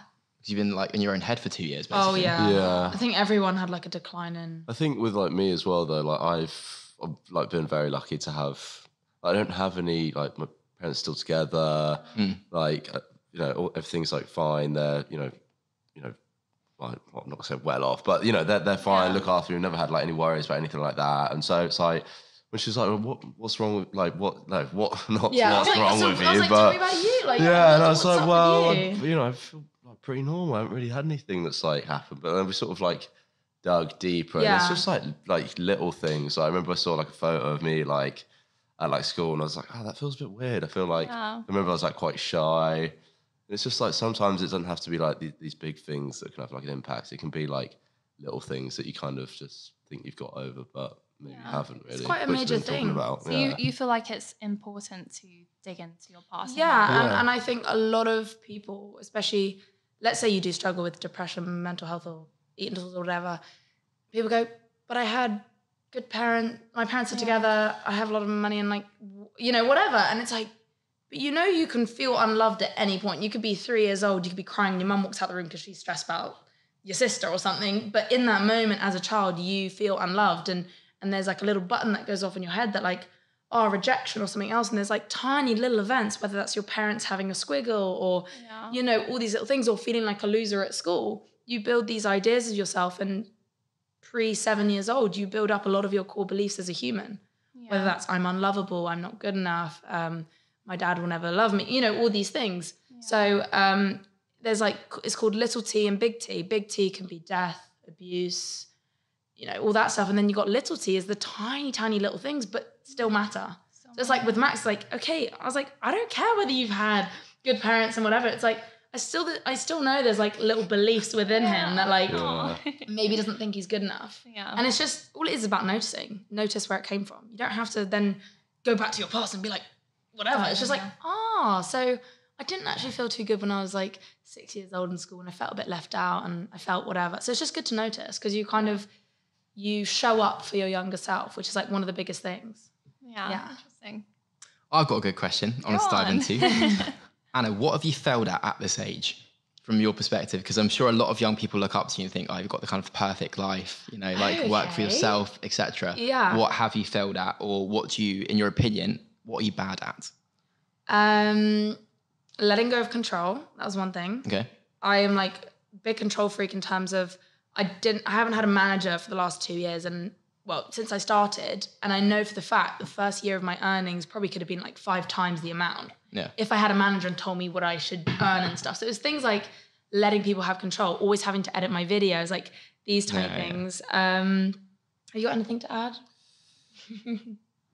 I feel like he knows me at my core. Yeah, there's like, there is definitely something that's on the top of my head, but I can't quite think of it. What about failures? So something that you put like a bunch of effort into, care into, okay, and you're like, oh shit, it hasn't panned out. Like, what would that be?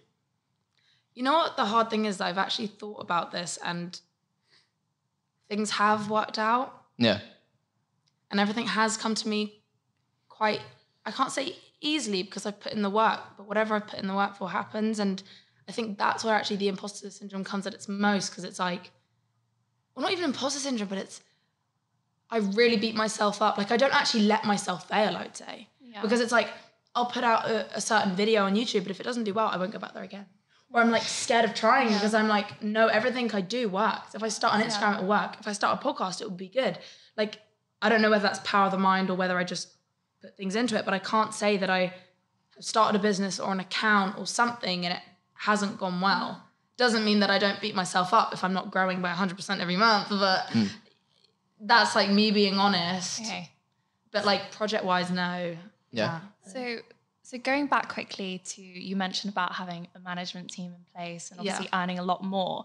When it comes to first getting those sponsorships, you're obviously quite young. So how is dealing with that? Like, looking back now, do you feel like maybe you were taken advantage of? Exactly. How did you deal with that whole process? Because I know, obviously, going through it is a similar thing, but obviously getting free stuff from companies, maybe not being paid for it, doing certain things. How did you deal with kind of knowing what should I be earning and what? Yeah, at the beginning, I had no idea. I wasn't charging for anything. I don't know what I'm allowed to like say in terms of like pay with other companies, but let's just say for like first 6 months I wasn't earning anything, and then it was like, and the thing was that one company was paying me. I was getting commission off my sales because my sales were good. I was earning a lot, so I was earning a lot of commission.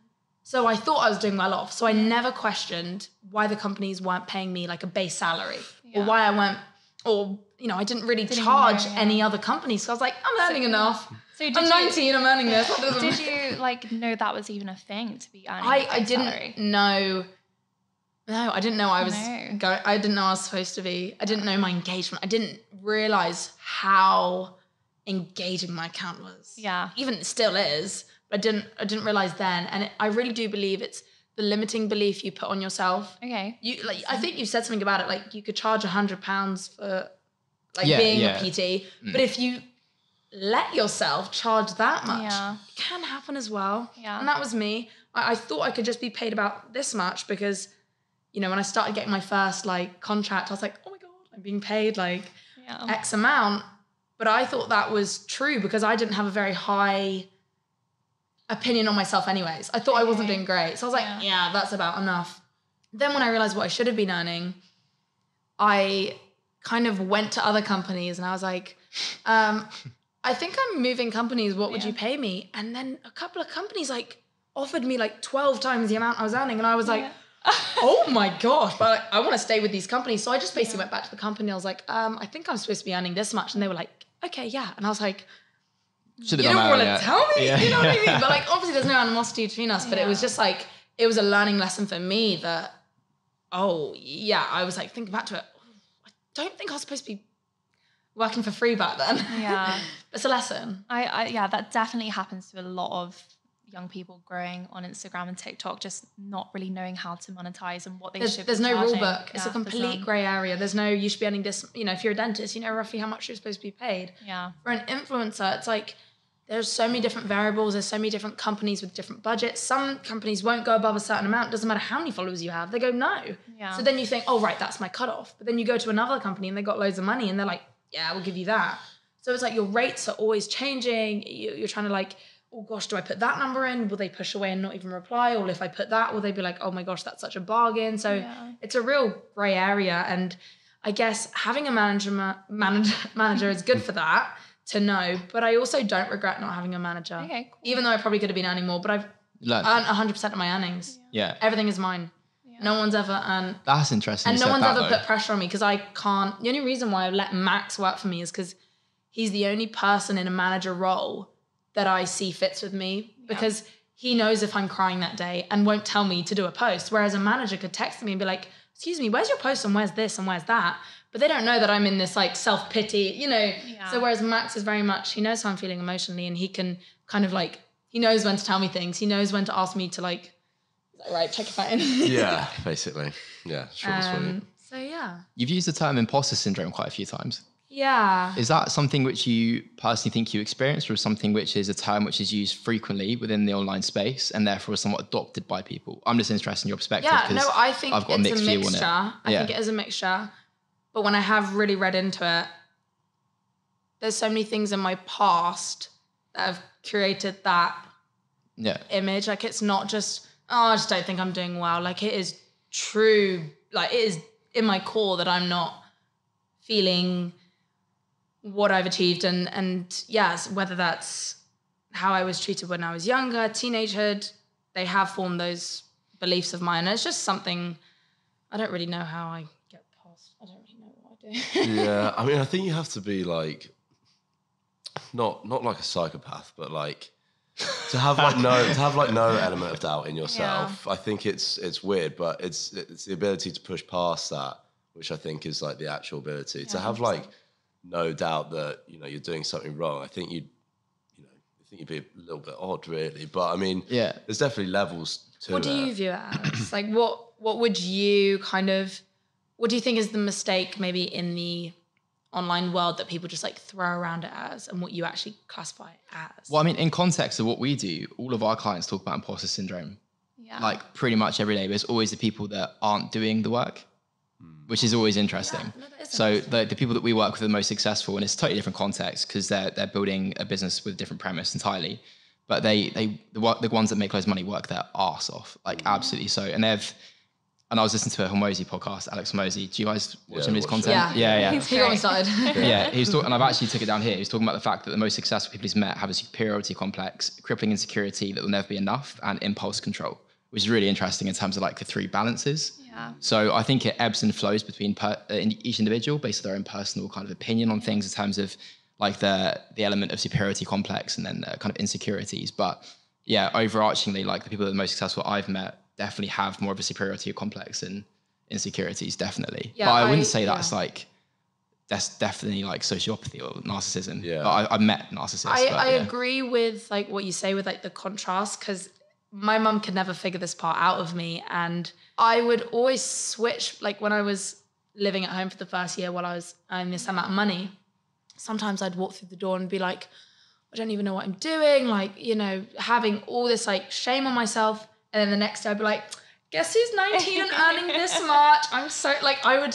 switch. And she would always try balance my ego. When I'd come in like that, she'd always go, Anna, calm down. Like, you don't want to be saying that. Be very humble. So she's taught me to be very humble. But then when I'm feeling low, it's like, it kind of gets that same attention of like, no, you're not feeling like that. So it's like, it's almost like my reality is always shifting. Like sometimes I feel great about it. Sometimes I don't.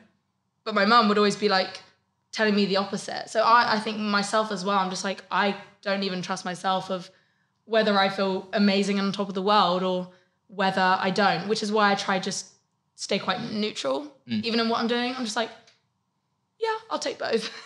Yeah, well, I think it's both, isn't it? Definitely. It's all three variables that I just referred to. I think they contribute towards exponential growth quickly when you're young, for sure. Yeah. I think that was a big thing for me. It was like, cool. And then it was like, am I not supposed to always really go up? Yeah. Did that negate your growth? Is that a negative impact on your growth, you think? Because you started like, oh my God, what's going on here? Like, should it be happening or not? Yeah, definitely. I remember having conversations with Sam. He's now left Gymshark, but Gymshark, like sponsorship manager. And we always used to WhatsApp, especially at the beginning of our relationship.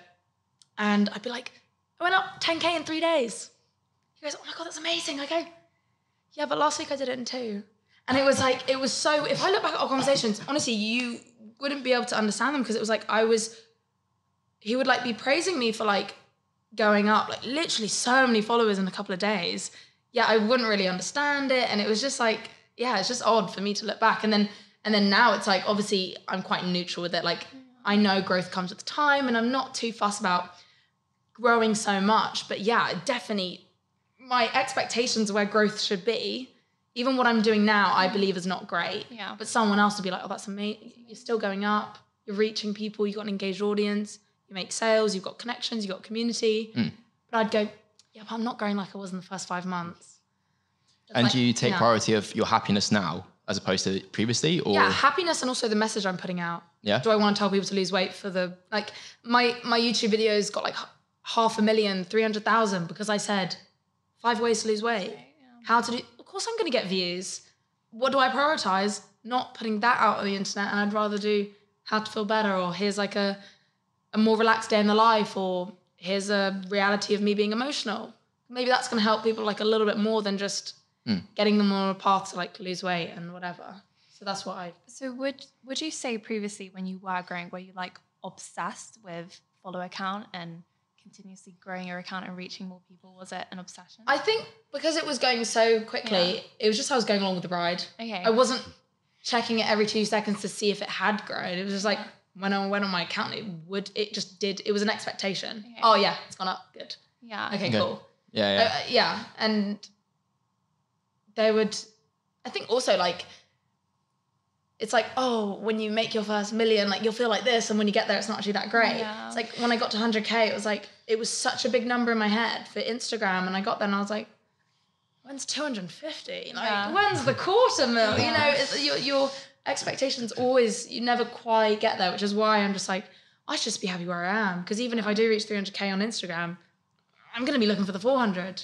So just, you know, find that balance. Did that affect your mental health at all? Like, did you have any anxiety over social media? Oh yeah, and your presence on there? Well, why did you delete TikTok, or why did you stop posting on TikTok? Was that part of it? I didn't love the social media I was putting. I didn't like the content I was putting out. And I felt I just didn't have the motivation to put it out. And then what happened was I also had deliverables from companies to post a certain amount. One of my biggest things that I don't like to do on my social media is to have ad. Yeah. You're not going to find that. I don't like it. So for me, if I've got 6 TikToks I have to post, I've got to make sure a couple are in between it. So what happened was I'd post a sponsored one and I'd be brain dead what to post in between. I wouldn't care. No one was pushing me. I had no motivation. So I'd post a really crappy one. And then, you know, I put a bit of effort into my sponsored one and then a really crappy one. So it's just like, what am I working for? To like fill in the gaps of my sponsored posts. It should be, I want to be creating content and, we need to do a sponsored post because it's just, it fits in. And then in the middle, you'd be like hours trying to find that middle one to like jump on the trend. Scrolling. Yeah. Oh, really? You've got to find the trends. So yeah, that's actually my next point then. So with content, how do you plan your content? Do you plan it all in advance, like days, or is it, do you wing it? Like, really? No. Really wing it. At the moment, I'm probably at my most like winging. Like I'm just trying to get to like next week. I've got basically like a personal assistant.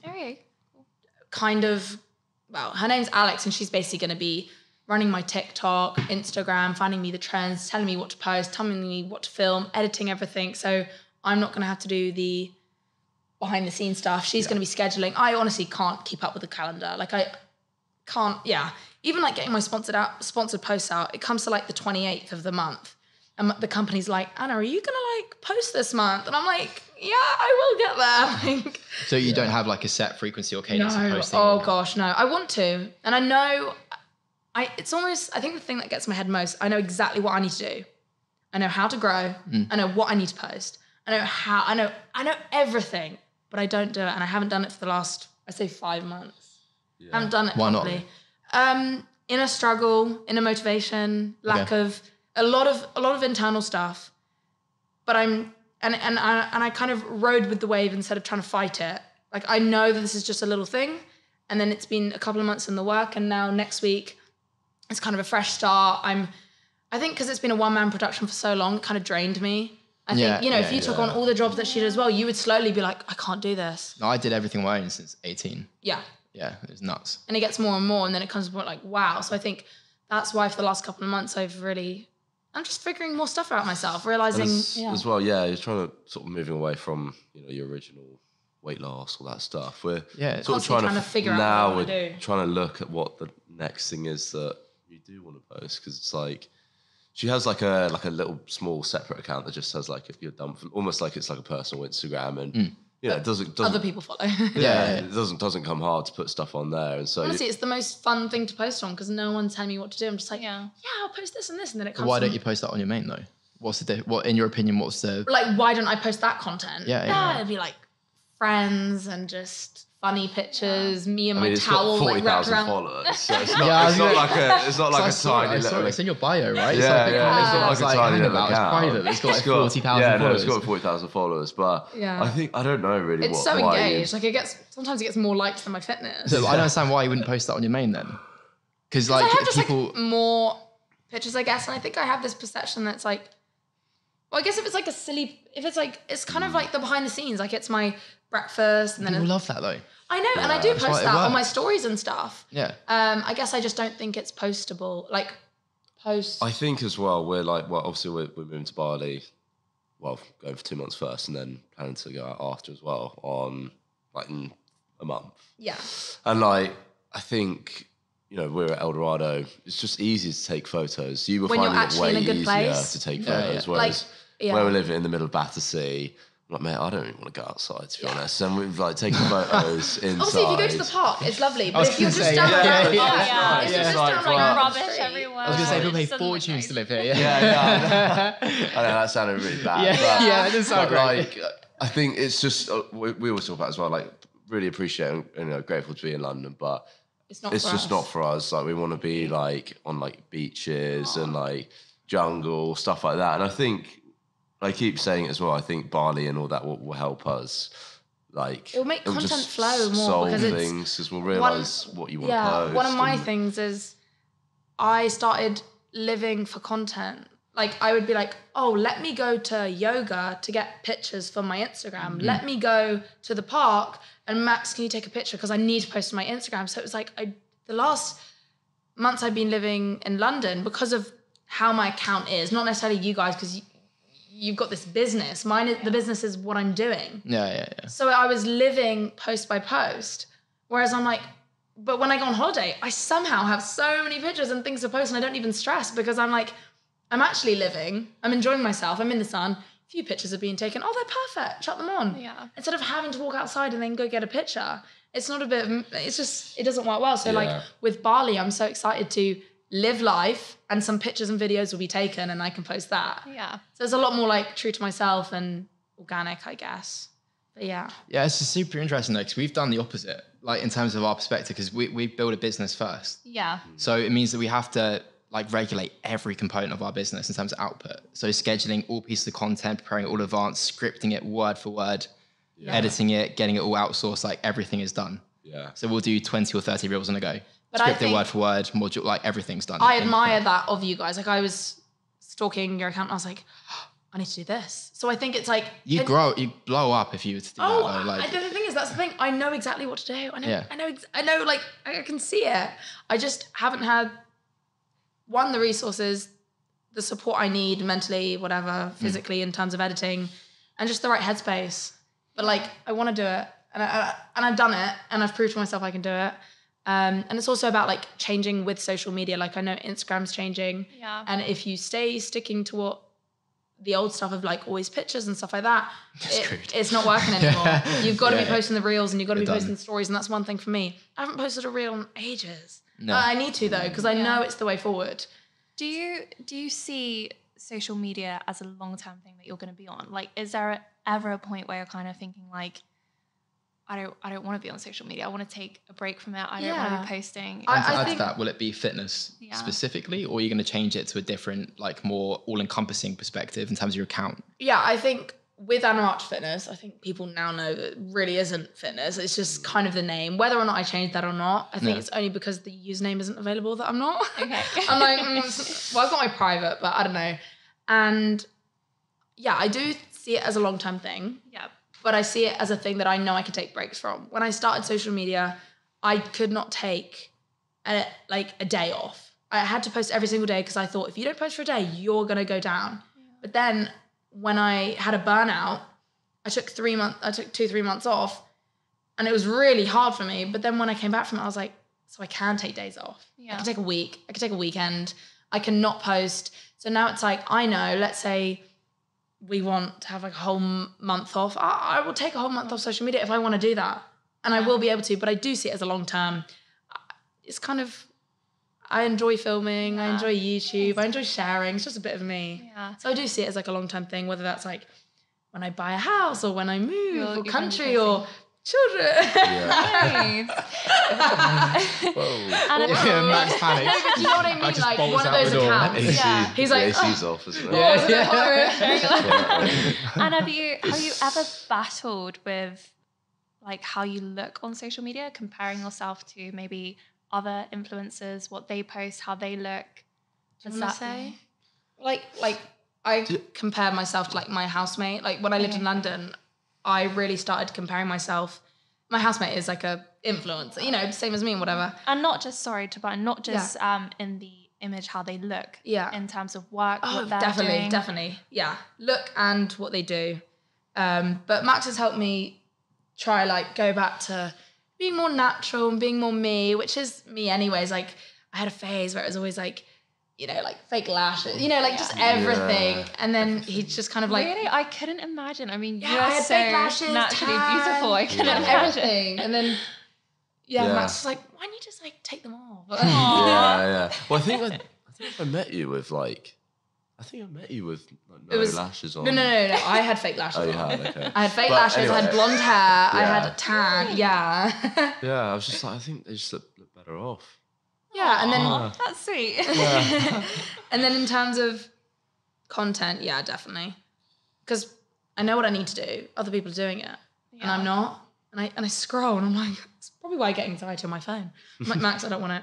I'll literally throw my phone. I'm like, I don't want to see what other people are doing because I will compare myself. Why aren't I doing that? I'm not growing as much. But not in the purely negative way or in a healthy way as well. Because like, for example, that can be. when we're looking at like what other people are doing, that drives me nuts, but I love it. It drives us I'm crazy. so competitive. We're like, we sit there and we compare Analyze, our yeah. competitors. Yeah. And I'm just like to Billy, oh my God, I'm getting so frustrated. Like we know so much more. We can deliver so much more value. Yeah. Like, Well, no, I think it's great because you're able to, you know, you said that, you know more, you've got more.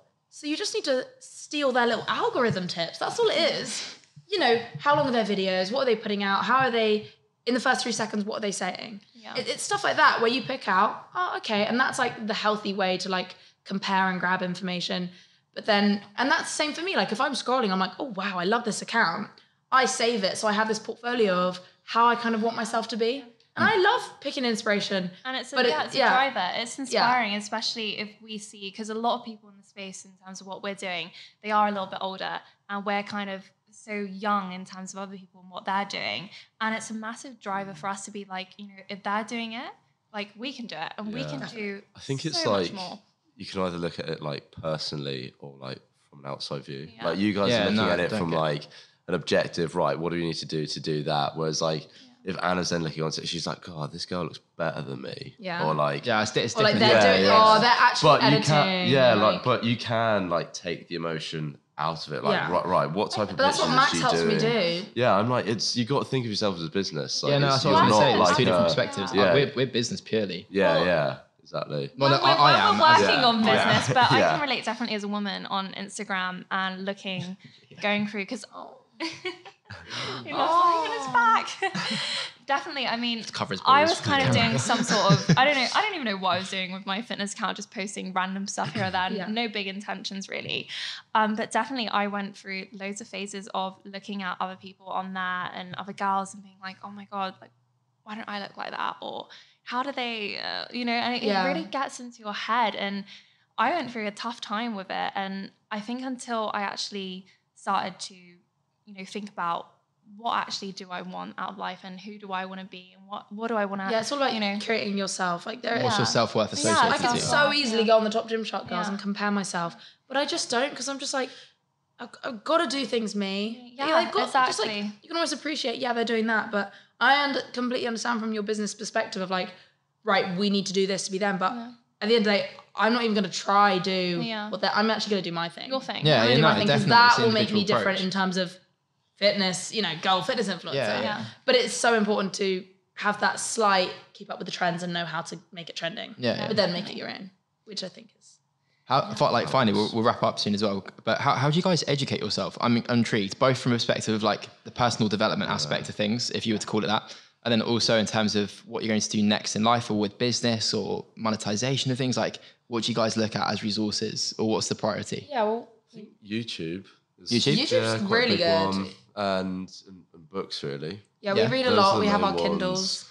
Yeah, we're not into, well, not that we're not into it, but we haven't delved into like the buying courses or anything like that. Yeah. So you watch YouTube, Anna? Yeah, we love our little productive YouTube sessions, we call it. That's interesting. We're actually talking about the stats on YouTube viewers, whether it's male or female, what sort of content do people watch, long form or short form? Well, also, you started YouTube later than your other socials, right?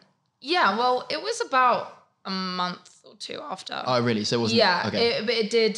but I was really inconsistent, like not post for 6 months. Okay. And then post again, but only recently have I become consistent. But another thing that, you know, we say we haven't done courses, I still go to therapy, and it's one of the best things ever. I think, honestly, one of the biggest, you read it in self-help books. If you don't take action, you don't act, you know, you can read as many as you want, Yeah. But like when I go to therapy, I'm learning so much about myself, my past self. I'm listening to a wiser woman telling me, you know, when you do this, it's about this. It's made me figure out so much. I honestly think that's one of the biggest things that have allowed me to develop as a person. Yeah. And whether or not it's like when you crash and you do it and you take therapy, or whether you do it as preventative. Yeah. Why don't I find out about myself before something major happens? Yeah. Or like before I crash or stuff.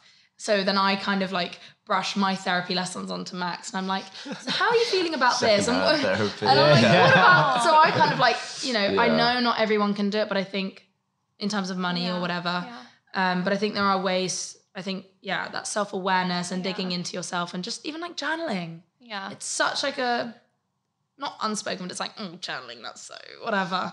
But I think it's one of the best things because it's like you put it down pen to paper. Yeah. So the dynamic of your guys' relationship is actually quite interesting, I find. And I want to ask actually, Max, how you found meeting Anna and, having the career and social platform that she does and being so crazy about personal and business development. How was that as a man? I liked a woman it. Like that? Yeah, I liked it. But I always had the like vision in my head of like my girl that I was with, like wanting to do those things as well. So I was like, it was always there. It was always there. And I think that's why it like did, go on further again. Quite quickly, I think. Yeah, and you were also like into like health and fitness and stuff like that. And, I like the fact that she was into like her business. Say what I said to you at the beginning. You know when you said on the podcast? No, what did you say? No, it was just like when we started dating, the first thing I said to him was like, by the way, my business comes first, and like I have to be emotionally okay every day. So if you're going to cause me more problems, if you're going to cause me boy problems, I'm not having it. And he was like, okay.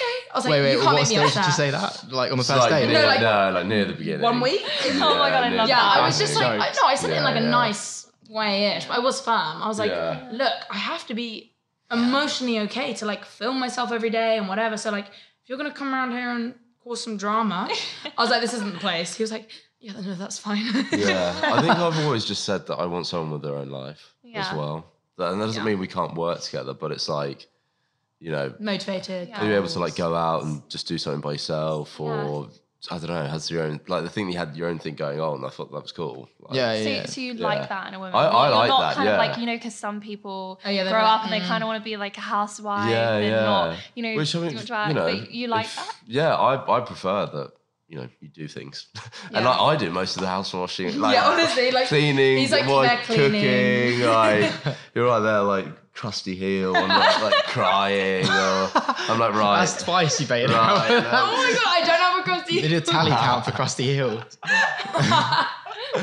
But I've I guess you could say quite fluid in terms of like gender roles or whatever. Oh yeah, like, but like that's good on him as well. Like that's I think if anything, it's like the fact that he's stable in himself. At the same time, if people don't do that, and the man goes out and earns loads of money and or doesn't earn loads of money, whatever. If that works for them, it works for them as well. Works for them works for them. I agree with that definitely. Ours kind of, I mean, we have a good balance in terms of work and personal. I mean, I do all the cleaning. Yeah. Billy doesn't. I think him out. He doesn't do any of the cleaning, but I have massive ambition and to achieve crazy things, and we're both kind of on a similar level like that, and we work perfectly fine together. Going back to the point earlier about people's opinions on working together in a partnership and in a relationship, and kind of what they think. Touching on that again, we don't really have any issues with that at all. No, but we haven't got like overwhelming egos. Yeah. Either. But it's like the whole premise of our relationship was built upon the foundation of we wanted to build something together. Yeah, it's a shared common goal. Like we both had that vision, and which I found so like hilarious as well, because I've got so many mates that are the total opposite of that. Yeah. It's absolutely fine, like for them, but they just couldn't understand the premise of me wanting to actually give equal authority to Brittany. Yeah. Which I thought was really interesting. So I found that. I definitely think there's like a stereotype. But there's like a wave now of like bringing back alpha male. Yeah, male role. Yeah, which definitely. I like. I do think there are differences in men and women. Like, don't get me wrong. Like, on the whole though. But I think this whole like alpha male stuff is like there's a flat and there's a cut and dry rule for all men or all women. And, like, there's no different. And like, I personally don't like subscribe to that. I feel No, neither. But I think that's making your own decision though, isn't it? Ultimately informing yourself of different opinions. But exactly. Yeah, we've got like Brittany knows them as well. A few of my close mates, they would be like, no, I can never do that. Yeah. Ever. Like when we used to sit down and like have dinners together, I'd be like, oh my God, I could never be your girlfriend. Like, But no, the hilarious thing about that I is was like, like, Jesus. You know, but the hilarious thing is they're like riddled with insecurity in terms of like wanting to make money and flaunt it. And then they'll be like, well, the girl's only with me for money. Like, she's no. And I'm like, well, you attracted it, didn't you? Yeah, well, like, it's just so stupid. That's like what we talk about as well. Like a lot of what we talked about yesterday is like, we were in very similar situations where we met each other. Obviously, we didn't know each other, but we're like, it's that other sort of like weird manifestation, hippy dippy thing. Like you attract like what you put out there. Yeah. There were stages like I didn't want a girlfriend when I met Brittany. Yeah, exactly. No, but I remember like a week before I met Max, I was saying to my housemate, I was like, I'm finally done. I don't need boys. Like, I don't need men. That's what I said to her. And then it was like a week later, it was like, it presented me with like this guy and I was like, oh, okay. But it's only until like I said it to myself that like, I don't need them and I'm fine without them and I don't need to whatever. Then it comes to, it's almost like whatever headspace you're in, if you are in that, you know, when I was 17, I was a very insecure, closed off person. I attracted a very toxic boyfriend. You're going to attract the fact that you were at a certain point in your career and you were feeling good and you were motivated and so were you. There's like a reason why you found each other and not when you were 15 and you didn't know you were in, you know, it's like you do find each other on different levels and that's why self-improvement is actually one of the best things ever because the more you improve yourself, the more you're going to attract people on that kind of wavelength, which I know you guys know about. So. Yeah. It's a big topic to discuss that. We chatted a lot. You know, I'm it's hot in here as well. It's hot. I need a dinner floor. My shin's like dead. I couldn't move my foot. I was like, huh? I've been moving about. Leo over here as well. Leo just loves bliss. chilling. Feel my sweat. Ooh. He just loves chilling. Oh, lovely. So ready. No, but it's been a pleasure, guys. Yeah, thank you so much. That was good. Yeah, good first one. Yeah. That went really quickly. Yeah. But yeah, obviously, if you guys watching this haven't followed Anna, follow Anna, obviously. She's got a way bigger following than us. But yeah, anyway, if you guys come across this and want to obviously check out all of her content, definitely dive into it. And yeah, you guys are going to smash Barley. It's going to be sick. Really, a new You'll chapter. get no work done, though, I'm being honest. Yeah, wow. No, I'm joking. Find out something. I got no work done. I did nothing for 2 months. And you're kind of like, Billy's the type of person where he needs to be in a room, dark. I'm so OCD. It's crazy. Yeah. I can't have like the curtain has to be closed. Yeah. Kind of You the door has to be shut. Yeah, I've got a neon light in the back. He's got neon light. I go in and it's like this dungeon. I'm like, okay. Yeah, man pad. Oh my God, I'm there pulling Max out every 20 minutes. I'm like, you need sunlight. It's good for you. Yeah. Really? Yeah. No, I'm like, no one can speak to me. Seriously. That works for him though. I'm kind of similar. I need to like go outside, get a breath of fresh air, Bali though, it's just like, it's such a sick place. It's my favorite place in the world, for sure. But I was like, when I was there, I was like, I want to be on holiday. I don't want to do any work. I want to go to the beaches. And everyone was chilling. I was like, no, you know, for me, the work is filming. Yeah, so it's different. I'd sit down at a desk and be like... I mean, that's exactly the point I was making. It's a different kind of work. So our environment, if we were to go on holiday like that, we'd have to have like a strict... Yeah, it's like the environment trumps it. And I think that's why we, find it hard to like do kind of things because the environment that we're in is just not what we... It's not creative at all. No, it's not creative. And it's like... Found it so easy at Eldorado. It's like taking pictures, came back, got everything, like loads of posts, like too many posts. Yeah, honestly, I was like, oh my gosh, I don't know I've what got these 3 pictures. like mountains of stories and it was like, we just went away for like to a field for 4 days. Yeah, like, I know. Do you know what I mean? Come back here and it's like... Yeah. We need to go to a festival. We're hopefully going on holiday. No, Brittany won't camp. At the end of the... We I won't camp. We glamped. Sorry. We glamped. Okay, glamped. So that's all right. That's